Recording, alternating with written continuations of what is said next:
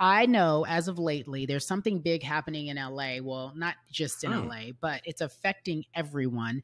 And one of the reasons I wanted to talk to you is because I have so many different friends who are in the world of Hollywood, if you will, show Hmm. business, and they're talking about this writer's strike. Can you Hmm. summarize what's happening and your participation in it?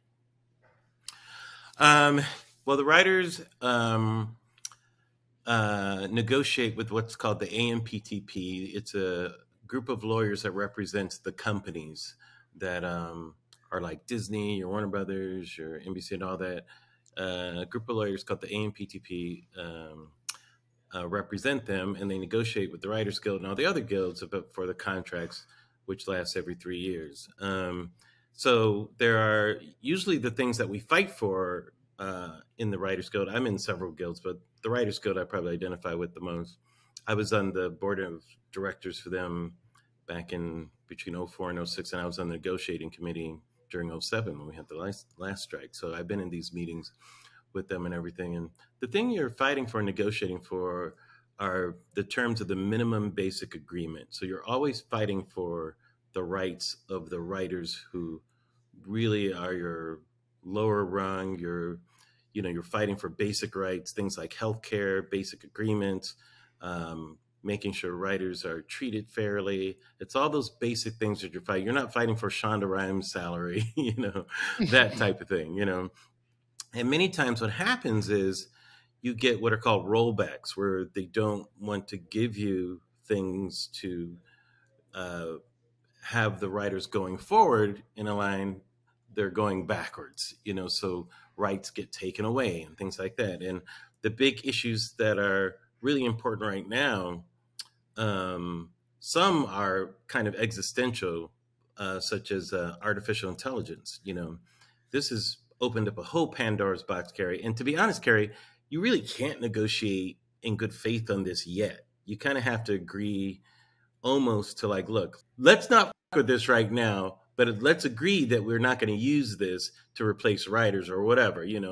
And they're not even willing to agree with a basic like detente, if you will, on that front, which is crazy.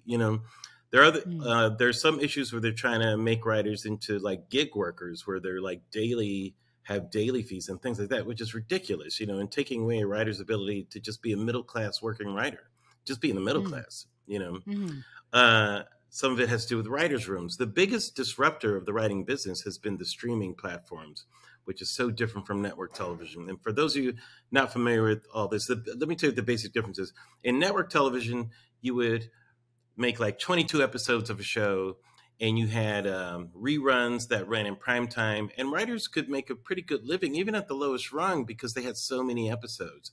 And your writers who had no experience might get a chance, like your staff writer, to even write one of those episodes because there were just so many.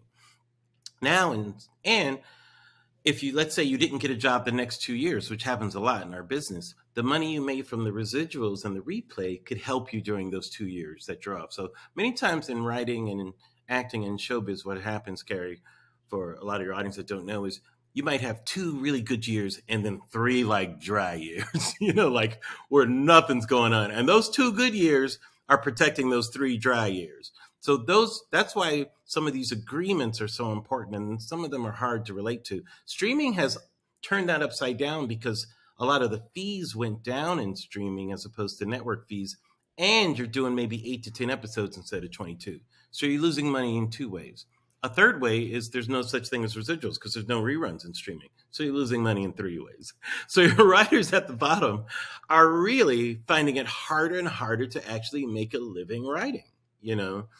And so a lot of the fights are in these areas. That's where most of the fights are for the people that aren't familiar with some of that. So I hope that Well, explains some of it. it does explain it. So streaming has disrupted the Hmm. way in which your traditional writer, for lack of a better term, can make a living. How Correct. do you negotiate with streaming? Well, you have to like guarantee larger upfront money, because before upfront money was lower because they said, "Hey guys, this is a new platform. We're not making any money. We don't know what it is. We have to pay you less right now, but don't worry, we'll talk about it later." Then later comes we agreed to this lower amount. What are you talking about? Hmm. It's like some Hmm. gangsters like you're working with sometimes, some of these issues. So certainly you have to raise the upfront money. You have to have more transparency in streaming, because in regular television you have ratings which everybody can see. It's public information. In streaming they have their own metrics that they don't let you see. So there's no transparency. So there's no way to know whether a show is doing well or it's not doing well. You have to kind of take their word for it, So even in terms of fees and being able to give people raises and things like that, it's all nebulous. So you have Why to have do you guarantees.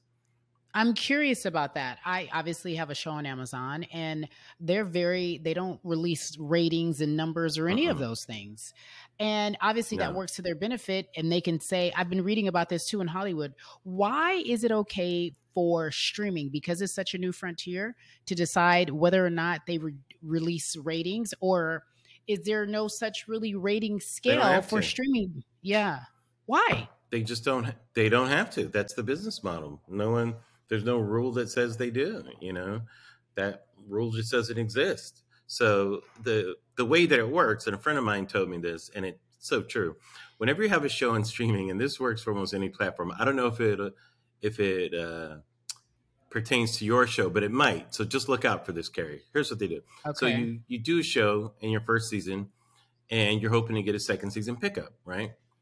And you say, "Are we going to get a second season?" First you say, "Well, how did our show do?" And they go, "Well, it did good. It did good." And then they go, "Not as good as we would have liked. We would have hoped." Correct. Key And you're phrase. like, well, what does And then that you mean? go, Yeah. "What does that mean?" Excellent Yeah. follow up question. Yeah.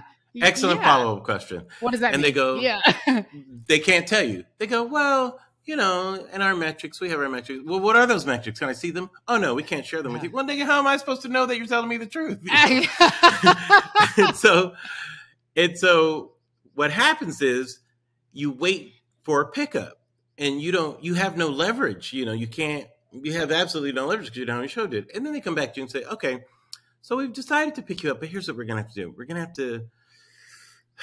just gonna have to give you a Yeah. tighter budget. We can't give you as much Yeah. money as last year, but we expect you to do the same show and even better with less money." Yeah.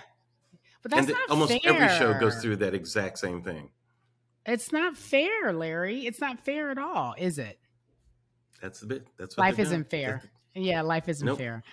tis not. So how long do you see this writer's strike playing out? And I've seen, like, it's a very serious things. Like, if you cross, Hmm. like, this could affect people's career. Like, if someone crosses the picket line, is that how you refer to Hmm. it?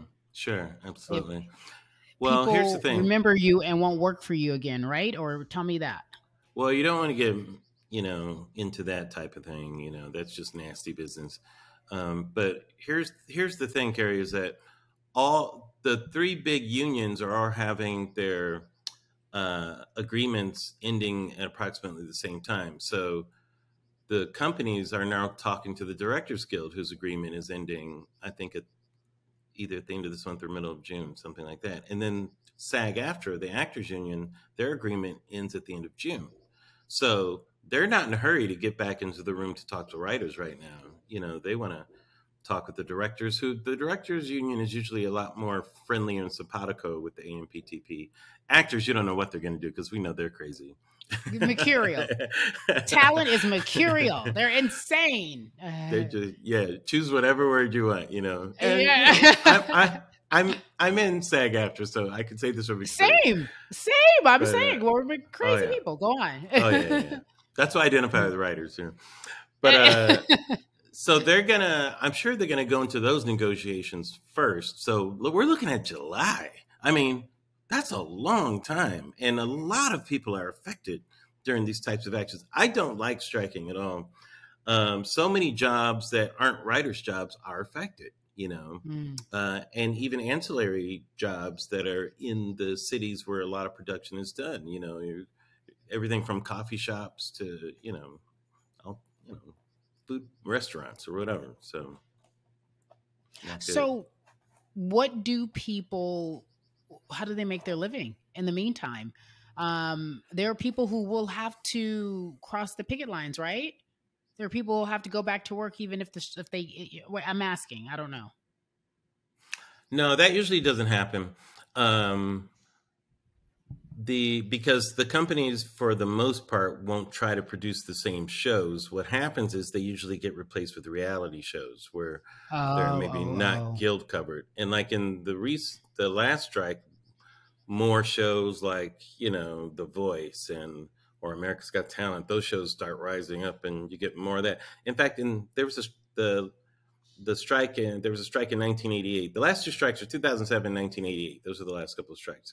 And in 1988, right after that, like the show Cops came around, uh, Oh, that's why Cops was on Fox because of the strike. Basically, they wanted to put on a show where wasn't WGA and all that, and it turned out to be a huge thing. And then so you always have this proliferation of these reality type shows. Whenever there's a strike, when they don't have shows I where they don't have see. to deal with the guild.